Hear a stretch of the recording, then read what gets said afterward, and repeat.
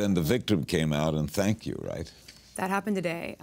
Paige Carnes. Yeah, that happened just this morning, and that was amazing to, to not only have her come forward, but to do so about a situation that a lot of people, kind of want to hide away from, and understandably. But we have the name Jane Doe to protect victims, especially sexual abuse victims, and for her to step out from behind it and say that she wants to say her name, I think is just so inspiring, and is going to really inspire and is inspiring so many, people out there in the world right now.